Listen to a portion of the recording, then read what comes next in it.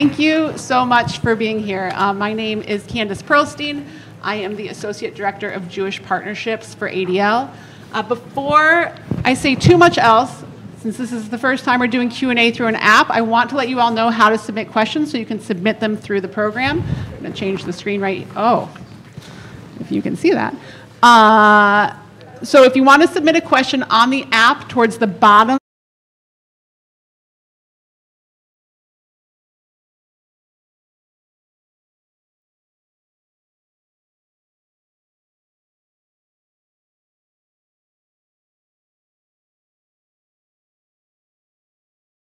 that way as well.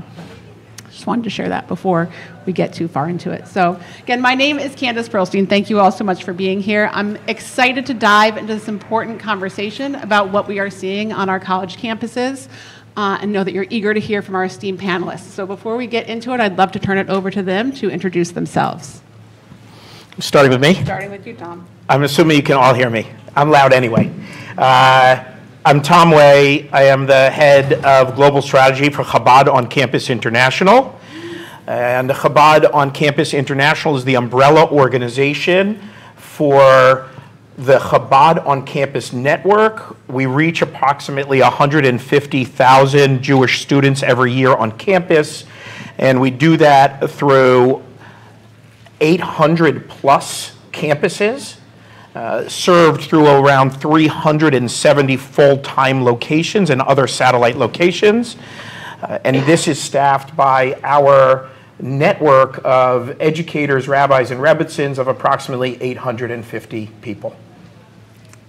Thanks, Tom. Hi, I'm Sarah Freed. I'm Hillel's Chief External Affairs Officer. Hillel International works with 850 campuses around the country and around the world. We operate in 16 countries as the world's largest Jewish college organization. We have over 1,000 professionals in our field. They engage 180,000 Jewish students annually, building vibrant, strong Jewish life on campus and deepening connections for Jewish students both on and off campus. We're a 100-year-old organization. We're actually celebrating our centennial this year. And have spent the past decades seeing this trend of rising anti-Semitism and anti-Zionism and building significant capacity across our teams to address this through our Israel Action and Addressing Anti-Semitism program and our Campus Climate Initiative. Good morning. Hi, my name is Miriam Tenenbaum. I am the Vice President of Development for Olami. I like to say that Olami is the Jewish world's best kept secret. We are a Jewish engagement organization with over 300 chapters around the world in over 20 countries, and we work with over 60,000 primarily college students and young professionals using innovative means of engagement to inspire young Jews to connect with their Judaism, build Jewish pride, and ensure Jewish continuity. Thank you for your time today, and looking forward to sharing more over this panel. Good morning, everyone. My name is Michael Waits. I'm the Chief Operating Officer for Alpha Epsilon Pi. Thank you. We're on 150 college campuses in the United States, Canada, the UK, and Israel. We have 8,500 members. And this year alone, we've engaged over almost 500,000 people on college campuses with the programming that we're doing. Jewish, Israel, combating anti-Semitism, and it's an honor to be here, and thanks to Candice, who I've had the pleasure of hosting a few times over the last few months with AEPI events. Thank you all so much for being here. So before I jump into questions with the panel, I'd like to just paint a picture from a data perspective of what we are seeing on campus. So since October 7th, ADL has recorded... Can't hear you. They can't hear me. Oh. Can you hear me now? Sort of, not yet. No, it's on. I'm going to try and project into the microphone and hope that then it further projects. Can everyone sort of hear me now? Yeah. Okay. So since October 7th, ADL has recorded 746 anti-Semitic incidents on campus. For a little perspective, that's a 750% increase in what we saw the same time last year. We also know a lot of incidents go unreported, especially on college campuses, so that likely does not paint a full picture of what our students are experiencing. In fact, we did a joint campus climate study with Hillel and saw that 75% of students had either experienced or witnessed anti-Semitism in this school year. And additionally, 70% of students surveyed, both Jewish and non-Jewish, felt like their campus was not doing enough to address the issue of combating anti-Semitism. So with that picture painted in numbers, Tom, can you give life to some of that data? What have you seen on campus since October 7th? So my colleague and I here, we were on a panel last week, and the data is overwhelming. ADL, Chabad, Hillel, others, we are tracking the data, but I think what really bears fruit right now, and something that if you look at me and you see that today I left my hat and my beard at home, I am not your traditional Chabad guy sitting in front of you, but this speaks to what we're all trying to do. We're trying to embrace every single Jew on campus. And instead of focusing right now on the darkness, we really want to focus on the light. And what we see happening on campus is more partnering. Today, later in the day, you will hear about a collaboration being launched between Chabad on campus and the ADL. The Anti-Semitism Campus Task Force was launched 2.5 years ago to address these issues. So what are we talking about? We're talking about all of the bad you've heard about, but now focusing on the light. So Chabad at Harvard, we heard all of the bad. A week ago, we had Yishai Ribo in concert there, right? He shows up, and there were over 100 protesters trying to keep Yishai Ribo away. The community responded beautifully to this, and there were 2 incredible concerts. At UC Berkeley, all of us saw what happened there last week when Ron Bar Yehoshaphat came to speak, and not only was he barred, but there were violent protests, glass broken, a student almost strangled. It moved away from campus, ended up off campus at the Chabad house. It could have been Hillel, it could have been anywhere. The point is, there was another place for him to go, and now, on the 18th, we're bringing him back to campus. And we're standing up for our rights, and we're standing up for Judaism. And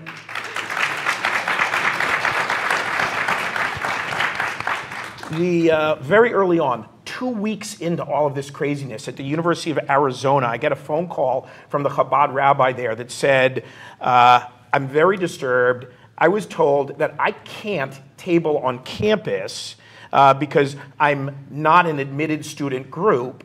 And I said, but why is SJP able to table on campus and they're not yet an admitted student group? And he was told by someone in the office that Hamas has the right to a voice on campus. Right? Hamas has the right to a voice on campus. It so happened that that's not what they meant. They meant that SJP, but they couldn't even differentiate at that point.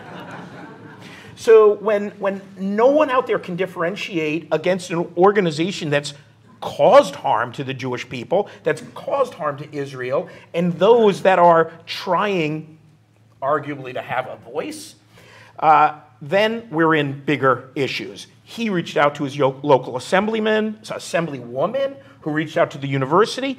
In one day, it was solved. So what's my point in all of this? There is so much light out there. We don't back down. We don't stand aside. For too many years, we couldn't be lawyers. We couldn't be doctors. We didn't have a right to be what we needed to be in the world and in this country. And on Hanukkah, what do? Where do we put the menorah? Where do we put the Chanukiah? In the window. Why do we put it in the window? To shine a bright light for everyone to see, for us to stand up and to say, Am Yisrael Chai. So the conclusion there is that it's not all dark. There's a lot of light. If I can just paint a little bit of color, though, Tom, and I think you and I did sit on this panel last week, and the numbers were stark. We work, Hillel International developed a partnership nearly 3 years ago now with ADL. We've been tracking anti-Semitism and anti-Zionism activity for 2 decades now. About 3 years ago, we developed a partnership that is where ADL's primary set of numbers are coming from, and now in a growing relationship with Chabad on campus as well. But our records, because we track in real time, and then we reconcile later, we're at over 1,000 incidents of anti-Semitism on college campuses. When Hillel started tracking, we had 24 incidences in 1 year. So the remarkable difference, 48 of those were physical assaults. There were 0. So it's important, I do think, for this audience to know, and we're going to talk about the ways in which we're addressing this, and these organizations on this panel are making a real difference in the lives of students. But it is important for this audience to be aware that we have a real problem on campus, that students, our students, many of your students, my daughter is a junior at Syracuse University, I know firsthand how she's experienced this, that these incidents are real, it's a lived experience that this generation is having to deal with, and how critical the work is that we're going to talk about happening. Thank you. And I just want to add, just to add to your observations on the stage. Prior to October 7th, Olami, our organization, is focused on reaching unaffiliated, disengaged young Jews. And so prior to October 7th, we actually did not do much work in the space of Israel advocacy or combating anti-Semitism. There are other amazing organizations that are in this space and doing wonderful work. And we were focused on spreading the light of Judaism and making young Jews understand why it's important to build strong Jewish connections and community and identity, and that was where our strengths were. And after October 7th, what we realized, first of all, our students, we saw a surge in engagement. Young Jews who had never considered walking into any Jewish institution on campus were coming out because October 7th, for good or for bad, forced them to reckon with their Jewish identity. And this was something that we understood as a moment that we now have an incredible opportunity, but more so responsibility, to seize this moment where young Jews are coming in and they're scared.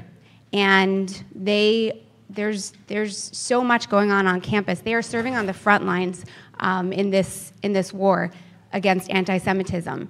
And we have the opportunity to build up these young Jews and not make them, not have a reactive response, but enable them and empower them to be proactive on campus, to not only grow in their Jewish pride and identity, but also to go out to their peers and their friends on campus and share the light of Judaism, so that when we're talking about administration getting involved, we don't even have to get there, because the entire campus culture is there right along with their Jewish friends and saying no to anti-Semitism and building a zero tolerance campaign from the grassroots level. So when you are listening to all these incidents that are taking place, I want to hold the moment, because it is also something that we are able to turn to a positive and take these incidents and give the students the tools to do better for themselves, for the Jewish people, for the Jewish future, and I'm excited to share with you soon more about our efforts in this space with our Zero Tolerance campaign. Thank you, Miriam. And sort of building on the idea of coalition building, Michael, could you perhaps share a little bit what you've seen from non-Jewish allies? I know especially in the Greek life world, have you seen support for the community? On October 7th, my colleague Ethan White called me and said, what's campus going to look like in 2 hours, tomorrow, the next week, the rest of the semester?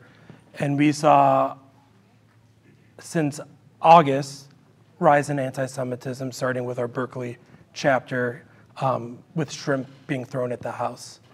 And we saw allies, friends from other fraternities, sororities on campus, come to us. How can we help? 15 years ago, my first day on the job at AEPI, I don't think I would see that. But now we're seeing organizations and students, administrators, faculty, and staff coming to us and saying, what can we do? How can we partner further together? And just 10 days ago, we launched our petition initiative. When things happen on campus, we're having our undergraduate brothers, our alumni, our parents, our friends, and other student organizations on campus help get the word out there Just last week at University of British Columbia with Hillel, the student government tried taking it that Hillel should lose their space on campus, and AEPI and Hillel worked together, sending our petition out, and it didn't pass. And we've seen this happen 10 times now. Every single time it didn't pass. And last night in Allegheny County in Pennsylvania, the councilwoman who brought up the ceasefire mentions that she was bombarded with emails from national organizations on this topic. Last night it didn't pass. They had only 2 voting yes and 9 voting no. And we're seeing allies getting behind this and wanting to support on a national level, getting the word out there about how to help Jewish students on campus, how to talk to school administrators, Congress, senators about IRA definition and getting that past campuses. And it's better than what we anticipated.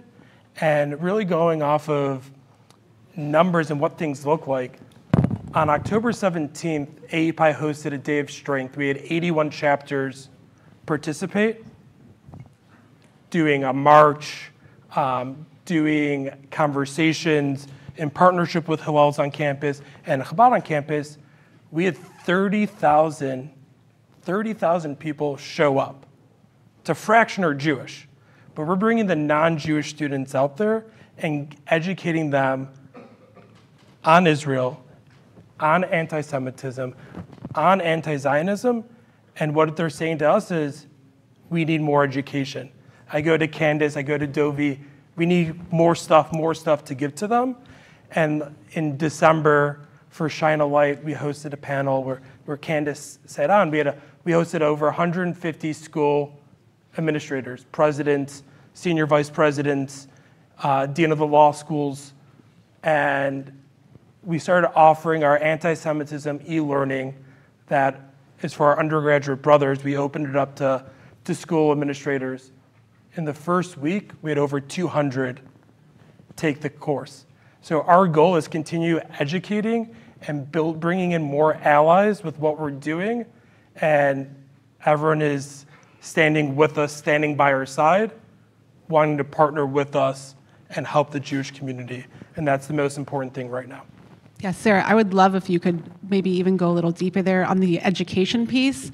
I know from a personal perspective, like I have had so much to learn in order to be able to speak to these like very nuanced topics. So putting myself in the space of a college student, going into these conversations on Israel and anti-Zionism with their peers, like what are we doing to educate them to have those conversations? It's a great question, and I think I really agree with the fellow panelists in terms of education being one of the key tools in terms of shifting tides. There's a few ways that Hillel has been working to address this. First, this spring we launched a teach-in series. We're going to reach over 100 campuses. This is bringing experts on the Middle East, experts on the situation that's happening. One of the things we're hearing from students is a desire to engage with real content, not to be in shouting matches, but to be in real dialogue and understand from real experts what's actually happening both on the ground now and how did we get here. So one is around a teach-in tour that we've launched.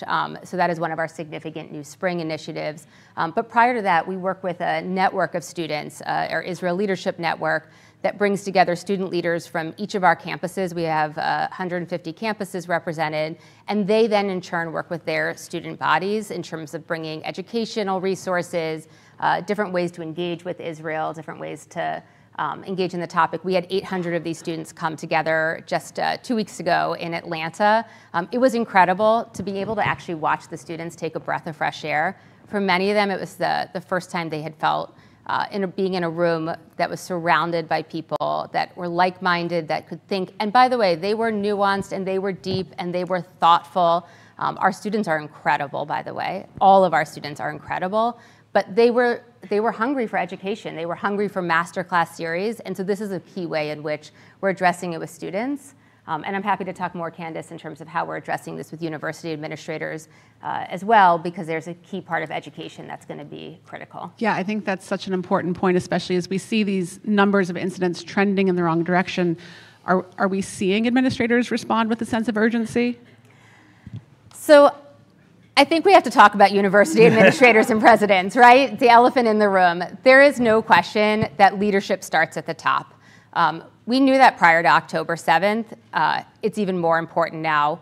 Hillel's been working deeply with university administrators and presidents for many decades, clearly as we are built into the fabric of higher education, and most of our executive directors have deep, meaningful relationships with their university presidents. But in a more concerted and constructive effort, about 3.5 years ago, we launched our Campus Climate Initiative. This year alone, we'll train over 1,000 university presidents and administrators to really do deep work on their campus to assess what is their climate and how can they improve it. That said, that's long-term work, and we need quick action. So there's a few ways that we've been addressing that, and actually in partnership with ADL, that we started to see some changes that give us hope in the months ahead. We launched a call line. You actually can't call, but it is a online tool that is a legal tool. And part of this, we did it in partnership with ADL, the Brandeis Center, and Gibson and Dunn legal team. And part of this is to put pressure on university administrators to understand that there are consequences if they do not speak out on their campuses. So I know many of you hopefully were at the morning plenary where Deborah Lipstadt spoke about California University, which I will name, which was Berkeley, where the first statement that came out a week ago was dismal. Second statement should have been the first, named anti-Semitism, was much stronger. And just 2 weeks ago, we saw President Kornbluth from MIT. I'm sure many of you remember her in the congressional hearing this past December. Who can forget? Just 2 weeks ago, she asked the campus group, and I have to say their name because they're an offshoot of the Students for Justice in Palestine. They call it the Coalition Against Apartheid. It's a registered student group. She suspended them, finally, for violating campus policy. And this is a direct correlation. MIT has been part of our Campus Climate Initiative, where they learned the tools that they needed to share their university policies and procedures with all students, which they did at the start of their winter term. And when this student group violated those, they suspended them. And we need to see this action happening. It's not enough. There's too few incidents of this that I could point to, but we are starting to see some change. Just to underscore a couple of things that Sarah just mentioned, and I think it's a critical element. Hillel has been leading this initiative in training, administration, and to whatever degree faculty is possible, with a real focus on administration. Chabad launched our Anti-Semitism Campus Task Force 2.5 years ago, right? We launched these. Think about this. Anti-Semitism did not start on October 7th on campus, right? And what's the biggest tool we have? Sarah just talked about Berkeley. I mentioned Berkeley. It's incredible. Without, I think, the backing of organizations like those on this panel to support students, it wouldn't have happened, but it's the students. It's the students that went to Ethan, a professor in the Department of History, that said, this is a letter we have that demands our rights be taken seriously. And people ask all the time, what can we do? What can we do? Support students' right, make them understand that they have the ability to go up and make demands. And there are two things that I think are extraordinarily important to underscore here. Sarah, I don't think mentioned them by name, but alluded to both of them. One is the Student Code of Conduct. There is a code of conduct at every single one of these universities, and the second someone from AEPI stands out of the line on that, they are shut down.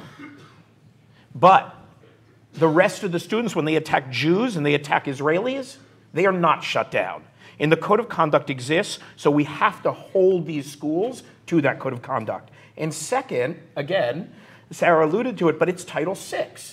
Title VI is an extraordinarily important tool that the federal government has the ability to enact changes and oversee these schools and make them change ways.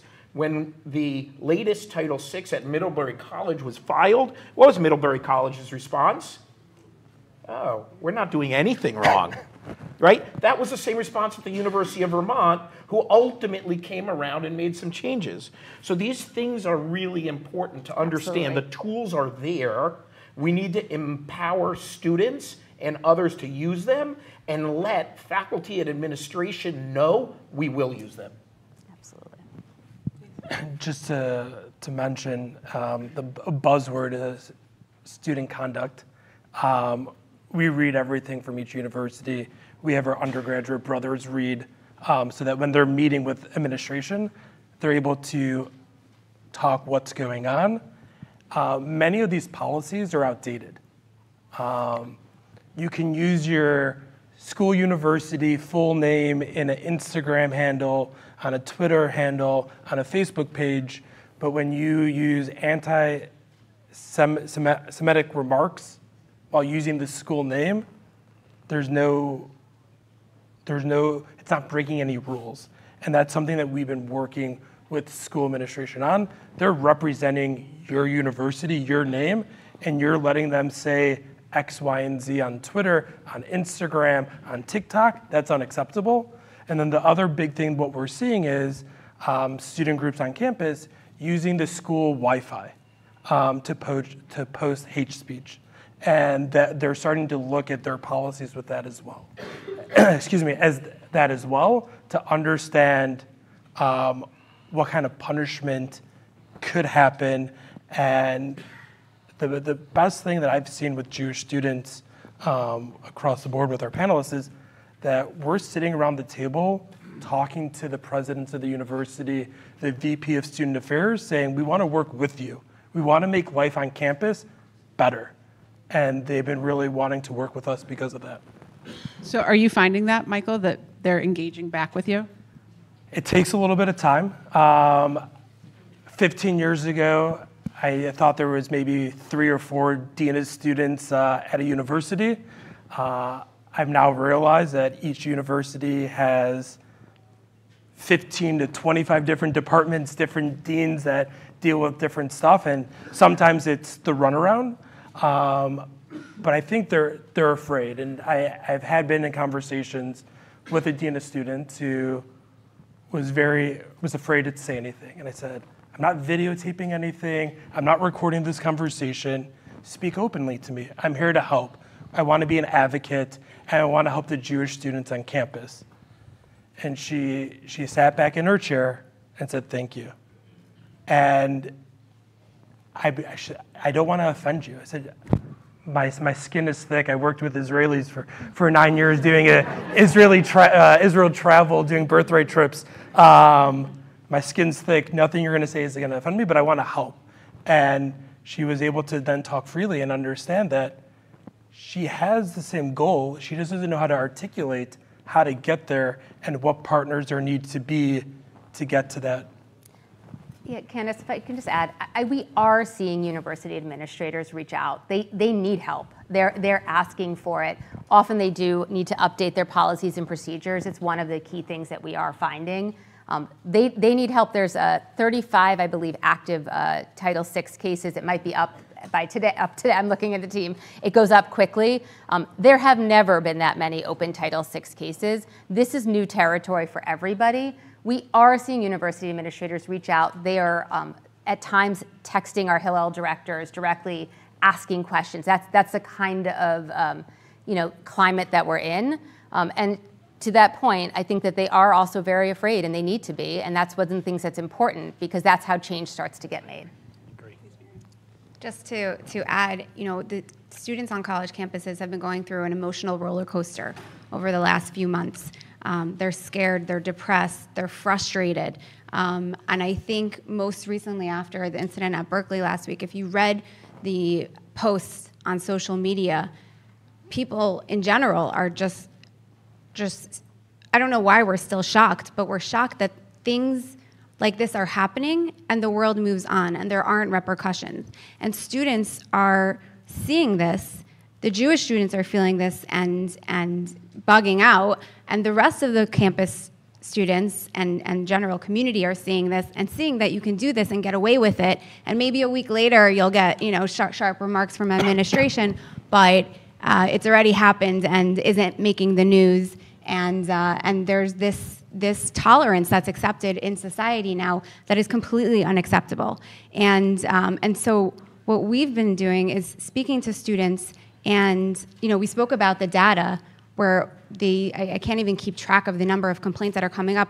There are countless complaints that have not, and reports that have not been issued because students, not that they don't care anymore, but they're not seeing any action being taken with their complaints. Yes, the highest profile cases might make the news, but every day there are hundreds of incidents that are taking place that we'll never know about.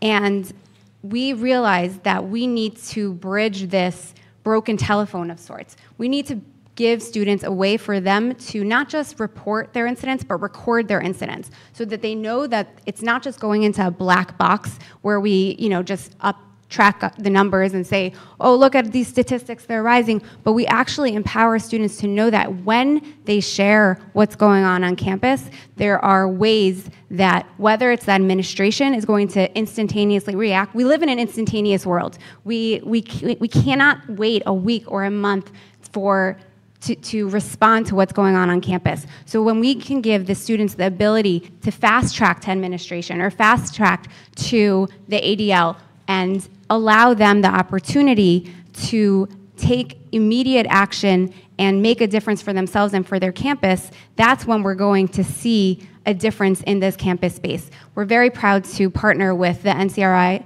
the National Contagion Research Institute, and we have partnered with them to send representatives to each campus, not to just add to the reporting, but to actually listen to the students and give them practical next steps about what to do.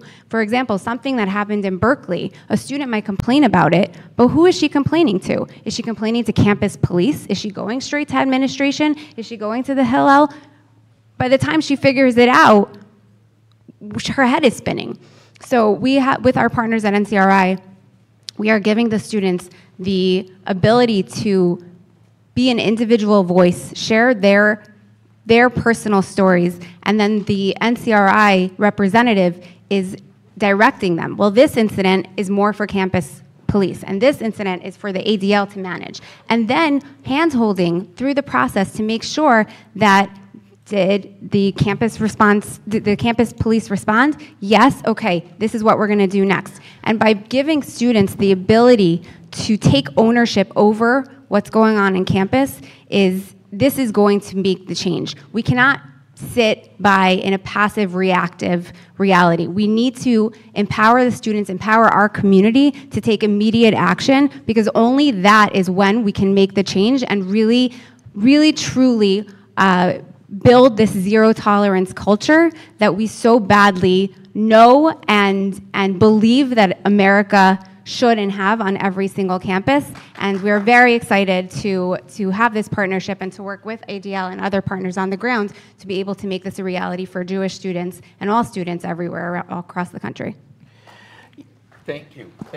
And I want to build off what you just said, because I think for me, in the role that I'm in at Chabad on campus, where we're overseeing what happens on so many campuses, what Miriam was the word she mentioned so many times, partners and partnering.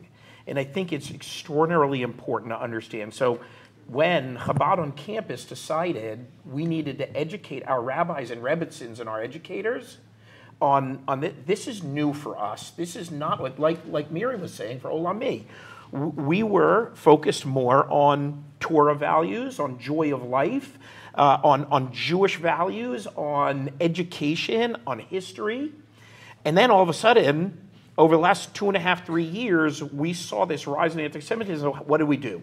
We reached out to Boundless, we reached out to Brandeis, we reached out to ICC. We're now partnering with ADL. We're reaching out to our partners. Hillel and Chabad have historically existed alongside each other on campus, occasionally doing things together. Today, we are launching partnering opportunities on campus to bring speakers to campus together for Hillel and Chabad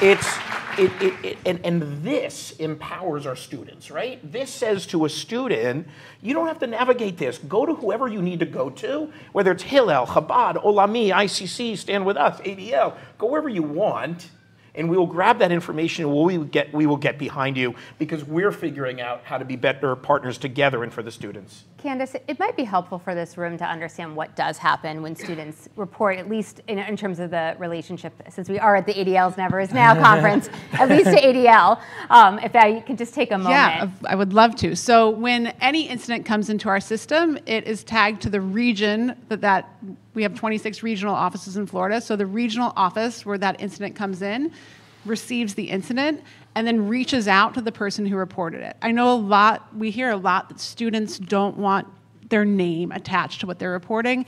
They don't want to be perceived as a victim. So no one ever has to be the face of an incident. If someone wants to just hand it to ADL and ask us to help, we can do that. If they want to come alongside us in the journey, we can do that as well. But it gives us an opportunity then to reach out to the university. Incidents come in a variety of forms.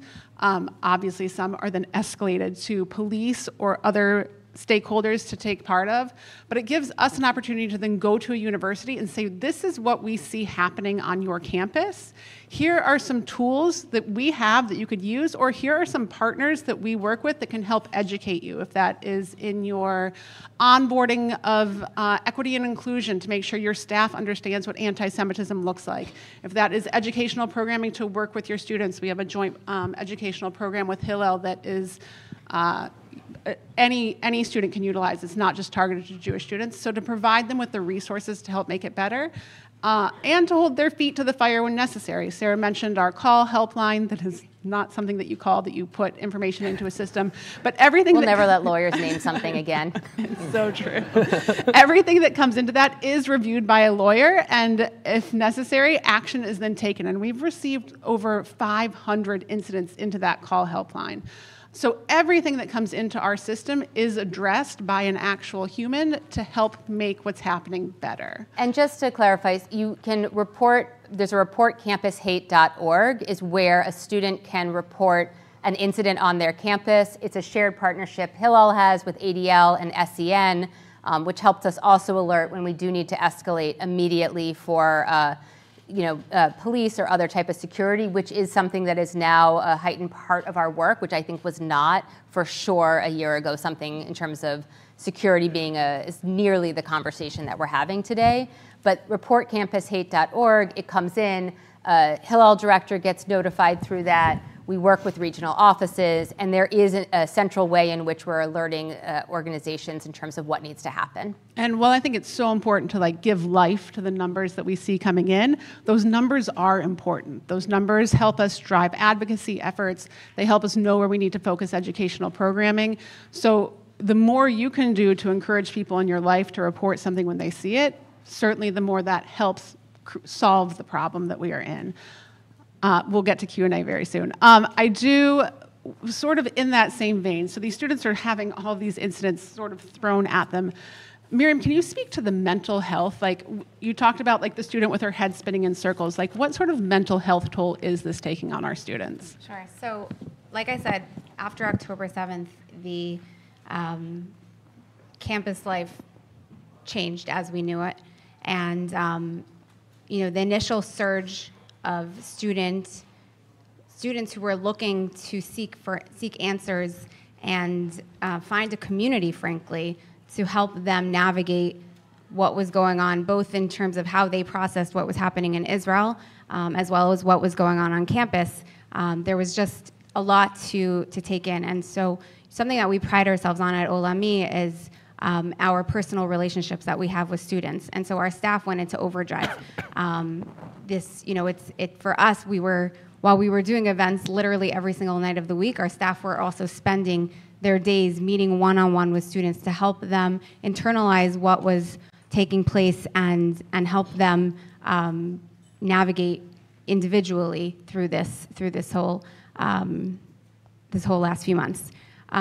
We didn't jump right into developing a more comprehensive plan for our students at the time because we really wanted to understand the needs on the ground. And so we took the fall semester to really listen. We did a lot of focus groups and surveys, and of course speaking with the individual students to see where were the gaps, right? Like all of these organizations, the Jewish organizations are doing unbelievable work on campus, and it's been amazing to leverage our strengths as a Jewish community to really support our students. But there were certainly gaps, and that is what we took the time to really understand and see how we can play a role. And so there were two major findings. The first was a lack of centralization. There were amazing sources of support, whether it was through mental health initiatives that Hillel does, or Israel Advocacy through Stand With Us, amazing programs and events and initiatives, and yet if a student wasn't involved in those organizations, they might not know about the opportunity. And we had an event it wasn't our event, there was a Jewish event on Penn campus. They had brought in a music survivor, one of the survivors from the music festival. She was scheduled to speak twice. The first time she spoke, there were a handful of students in the room. They ended up canceling the second time because they were embarrassed. It just wasn't right to the survivor. And I couldn't believe it. How could this sort of event not have people filling the room? And upon looking at it further, it was just, there was a communication issue, and it wasn't distributed well to the campus community. Because of course this sort of event, we heard from the survivors this morning, of course this sort of event would have been full to capacity if people knew about it. But there was a broken telephone of sorts on college campus life. And so we realized we don't need to create new programs. We don't need to come up with the most clever, amazing, they already exist. How can we bring them together for all the Jews on campus, those who are connected to Jewish life, but certainly, as we've seen over the last few months, those who have never been engaged with campus life, but want to now see and be part of this community. And so we've created a centralized effort on college campuses from the grassroots level, for students, by students. And we've taken representatives from all the Jewish organizations on campus and brought them together under a leadership board where they share their resources and they share what's going on to be able to offer a comprehensive package to their individual campus and really highlight to the entire student body what are the offerings are to further educate and include the students with these important opportunities that will help them grow from this experience. The second piece that we saw was that we've been saying, there's this apathy on campus that has been a shock to Jewish students because they're finding that their friends are not standing up for them in the way that we've stood up for Black Lives Matter and other sort of movements. And we have this emphasis on administration, but the responsibility also lies on the other Jewish young adults on campus. And how can we create a positive messaging to encourage the entire campus to promote a zero tolerance culture against Jewish hatred and all Jewish hatred? And so this is, through these two findings, zero tolerance came about, and we've launched this semester to centralize the efforts of Jewish organizations on campus to support our Jewish students, and also to partner with our non-Jewish friends on campus and create a grassroots initiative that fosters a community of respect, of dialogue, of communication, because these young adults, they are the future of the country. They are the future of the leadership of the free world. And if we miss the mark here and just look to the top to make a change, then we're really missing the boat. And we've seen just in the last 6 weeks since we've launched a tremendous showing of interest, excitement, and we're very proud of this initiative, and follow along on our social media pages because you'll see it continue to grow in leaps and bounds throughout the semester and beyond. Thank you. Candice, if I can just add one thing. The mental health and wellness toll is something that's significant, and I know it weighs on all of the people up here. We were seeing this trend prior to October 7th. There's no question post-pandemic. We're also seeing it in our professionals.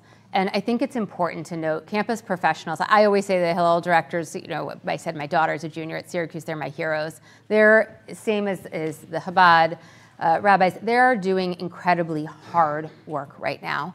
This is not easy to be on campus. They're holding both the pain of their students and they're holding their own personal pain. And so one of the things that we have thought about deeply and are committed to is not only the mental health and wellness of our students, but also in our professionals, investing in both their capacity to have the training and skills and knowledge to do the work they need to do, and also to have the kind of mental health support they need to continue in this space.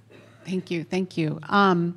We do need to transition to Q&A. I want to make sure we have time to get to your questions. Before we do, so I'll go to the next slide. As a reminder, we're taking Q&A through the app or through a note card. If you need a note card, perhaps raise your hand and Beth can get to you. But before I jump into that, I would love for you to just succinctly each say something to be hopeful about on campus. Wow. There's so much to be hopeful about.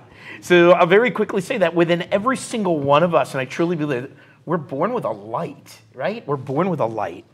And the more we come together as Jewish people, and the more that we partner and support each other, the more we're connected to our history, to our Judaism, to our values of Torah, the brighter that light gets.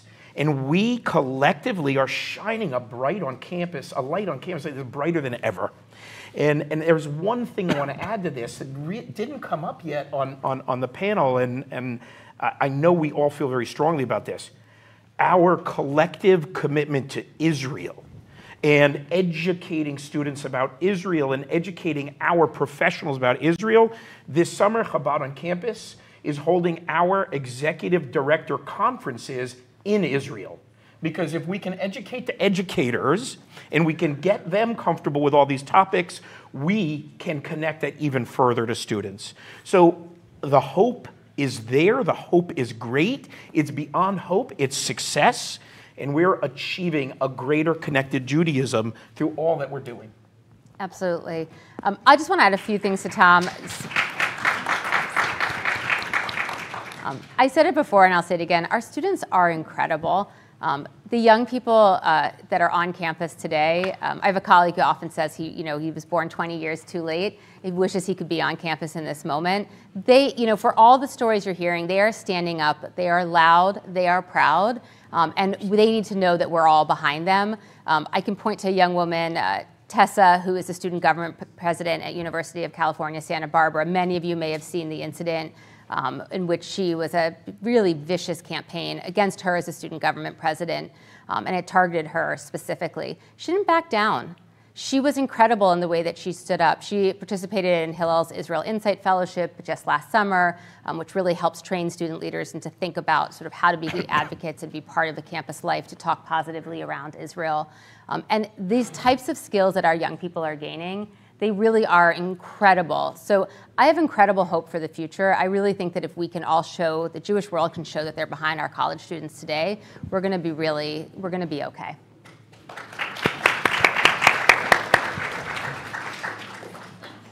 It's been a very challenging last few months. And at the same time, if you take a moment, we as a Jewish people have never been in a stronger position. We have a state, a Jewish state. We have a Jewish army fighting for the state of Israel, fighting for the Jewish people. And we, as a global Jewish community, have never been stronger. And this is something that young Jews everywhere around the world are seeing. And it is inspiring them to connect with their Judaism and to Jewish community and Jewish life in a way that prior to October 7th, that radar was not quite there. And this is an incredible moment for the Jewish people to revive that Jewish spark amongst Jews everywhere, to get in touch with their Jewish identity and build their Jewish pride, And it's an incredible moment for the Jewish people, one that will continue to strengthen us as a people to create a strong and vibrant Jewish future. So there's tremendous hope, and it's an honor to be here representing Jewish campus life because this is the Jewish future, and there's so much good in store, and the best is yet to come.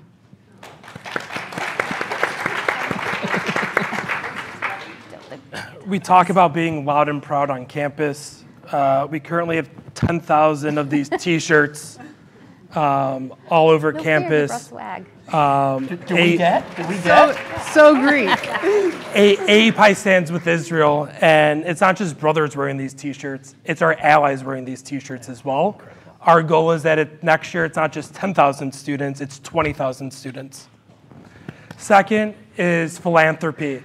Since October 7th, AEPI brothers have raised $600,000 for Israel organizations. $600,000. And they're not stopping. Our goal is to hit $1 million before June 1st. And lastly, I mentioned we have chapters in Israel. And right after October 7th, we did these webinars with our brothers in Israel. And it was important for the undergrads in the United States to hear from our brothers, hear what's going on. And the Israel brothers said, don't worry about us.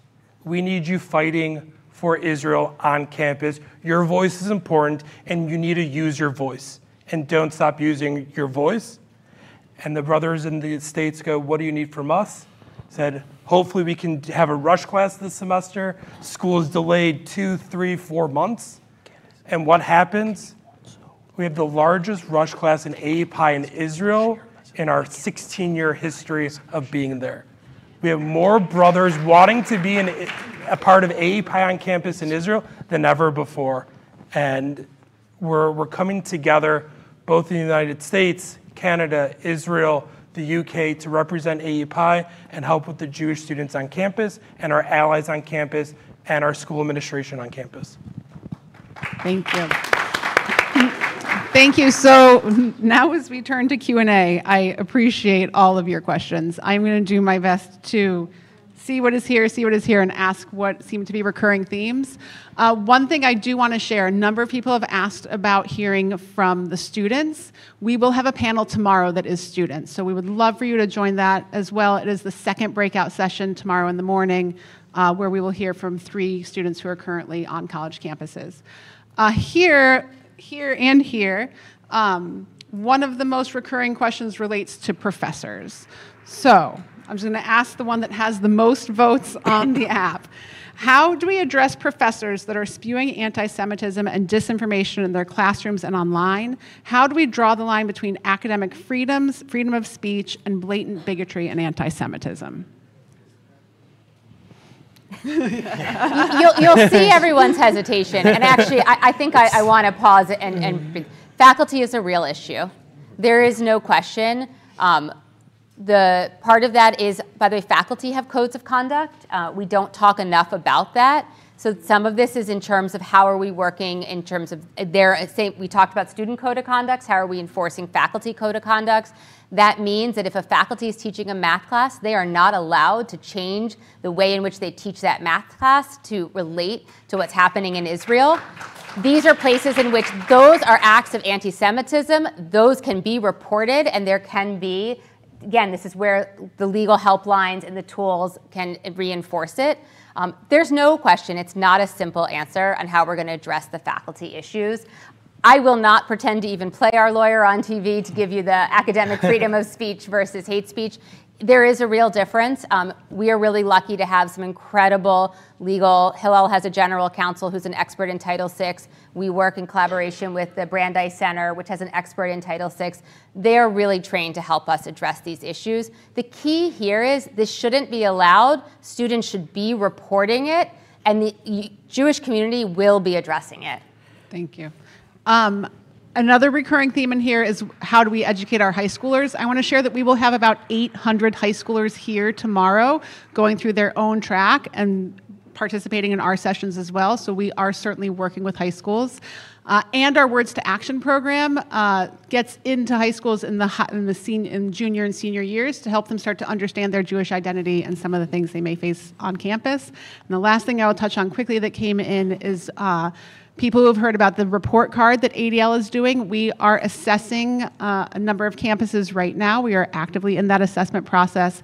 And about mid-April, we will release a report card that will be available online for everyone to see how universities are responding and combating anti-Semitism on their campus. My screen went dark. So another sort of common theme just moved, was Jewish students who are supporting a ceasefire and JVP. How are we reaching out to our Jewish students who are perhaps understanding the issue differently than many of us?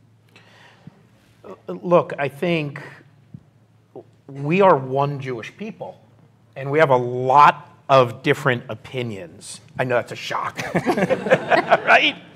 And there are going to be members of every single community that stand on one end of the spectrum, the other or in the middle. And we have to let them know that we love them as Jewish people. And it doesn't matter what they think or where they are in that spectrum, we are going to love them as Jewish people. And then we figure out how to sit down and invite them. Sometimes start with them on a dialogue of something that isn't so bombastic, something that isn't tearing us apart at the sides, and talk about a class that we enjoy together or something like that. Ease into these conversations, but I will tell you one thing, and I know we talk about this a lot with our colleagues at Hillel. You cannot go after them and say, we're gonna convince you you're wrong, that isn't gonna work. We know that isn't gonna work. So let's approach it thoughtfully. Let's figure out how to engage on a friendly basis. We don't show up to counter protest. We show up to watch, see what's going on, and then figure out how to engage intellectually and intelligently in conversations with individuals, not with mobs. Just to echo your sentiments, what's the joke? 3 Jews in a room, 100 opinions. So there's going to be different mindsets and opinions amongst just our Jewish students on campus, let alone the rest of community. But what we need to iterate in a positive way is education. So many Absolutely. Young adults are getting their information from TikTok and other forms of social media, and we don't even have the opportunity to share. I'm not even talking about the other side, but the neutral perspective of what's going on, and giving historical accuracy and helping them build a foundation of knowledge and education to really go about making the right opinion on the matter. And so that's been a very important focus of Olami. Prior to October 7th, we had a very successful social media internship program called the Daily Schmooze. And the goal of it was to share the positives about Judaism in a very happy, neutral way that was catered to the college campus community, Jews and non-Jews alike.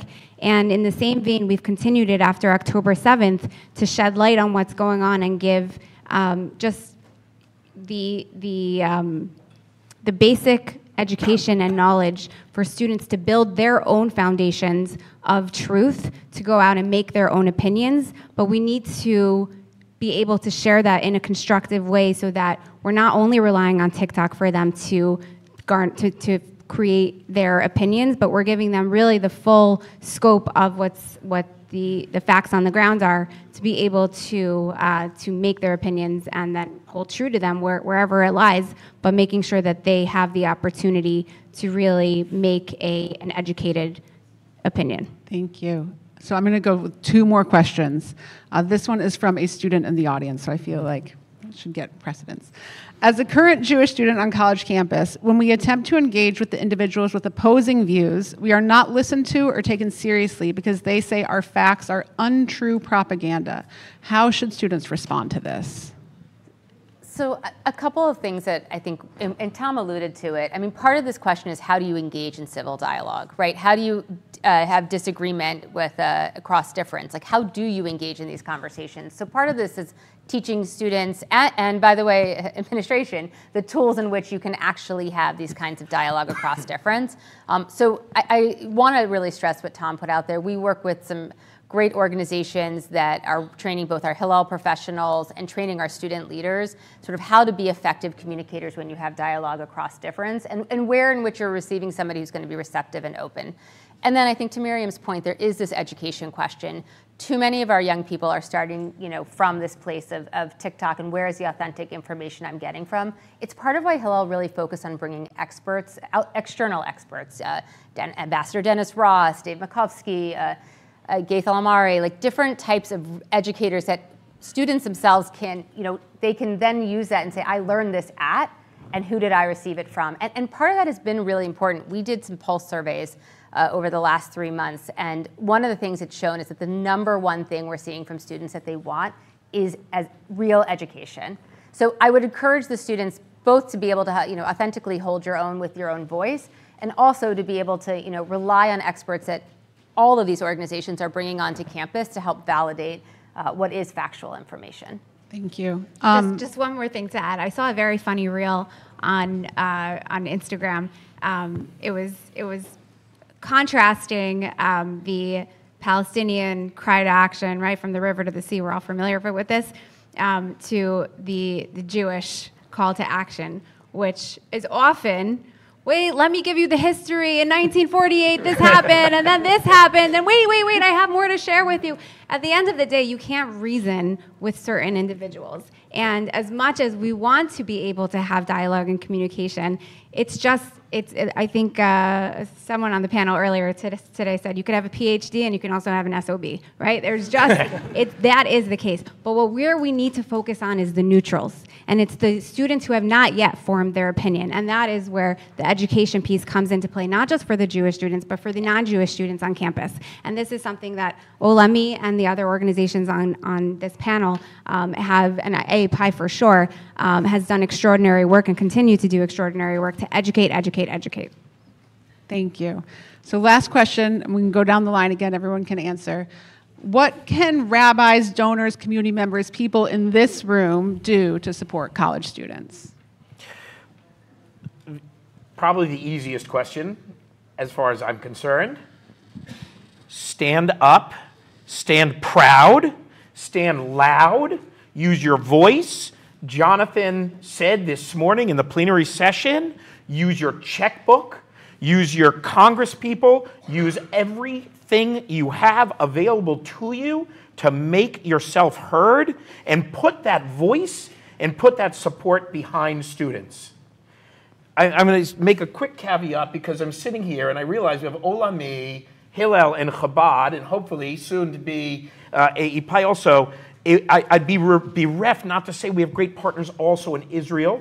We are all partners with an organization called Mosaic Capital. Mosaic Capital announced today a $1.1 million fund to fund small organizations that deal with students on campus and these issues, right? There's more available out there than ever. Access it. If you don't know who to talk to, call one of us. Reach out and say, how do I do more? We will tell you. Yeah, Tom said it excellently. Just two things I want to add to that is, one, check in with your college student if you have one on campus, if it's your child or grandchild. But don't start with, I saw this on. Right. Ask them how they're doing first. So one, let them lead the conversation. Too often we actually bring the issues to them rather than hearing from them. And that the same goes for your campus professional, whomever it is that you're connected with. Start by checking in on them. They're doing incredible work, and they need to know, and I said this already and I'll say it again, and what Tom said, that they need to know that the Jewish community stands behind them unequivocally. A few years ago, at the end of year, we're at Olami, we were tracking our numbers, and we started noticing that although we were doing amazing work on campus, our numbers were not increasing. And we tried different programs and events and initiatives to try to increase this involvement. And then year after year, it was we hit a glass ceiling. And we realized it's because the glass ceiling is a result of staffing. And we don't have enough staff to go around the world. We have 300 locations. We don't have enough staff to man not just the locations, but to build those personal relationships that we hold so dearly to our mission. And we were kind of at a standstill. What should we do? We know what our mission is. It's to build this Jewish pride and engagement amongst young Jews. But how can we reach it? And we realized, wait a minute, we are sitting on the best asset. We have the Jewish community. And how can we tap into this asset to help us with our goals, to help young Jews connect to community and have that personal relationship? It's through our Jewish community. And so we set up this robust mentorship program where we have thousands of mentorships, couples set up throughout the world with students connected with Jewish community members who are there to look out for them. And it's been an unbelievable program. And I say this all because this is exactly what we have here today. We have an army out there. All of you here, you're all proactive in this space, and we need to rally up the rest of the Jewish community to come out there and help us fight this fight for the Jewish students on campus, for Israel, and for the Jews all over the world. And if we can do that, activate our people, we will be in a better place, and we'll be happier and stronger for that.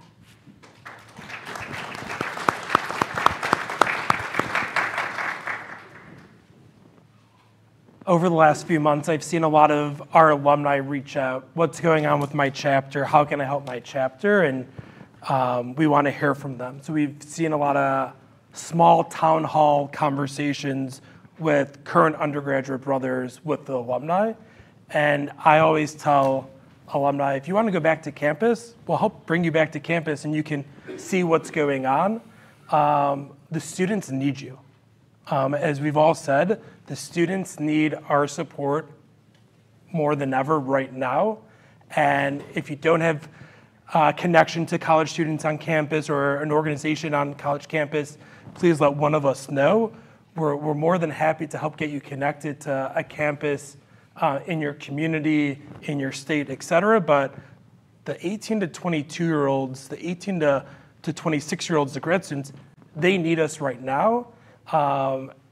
And I recommend standing up and going to campus and seeing what the Jewish students are doing right now. They need you, and we all need your support as well. Thank you. Thank you. So thank you all for hanging with us for a few extra minutes. We appreciate your time and being here, and thank you to my panelists. Thank you so much. Thank you, Candice.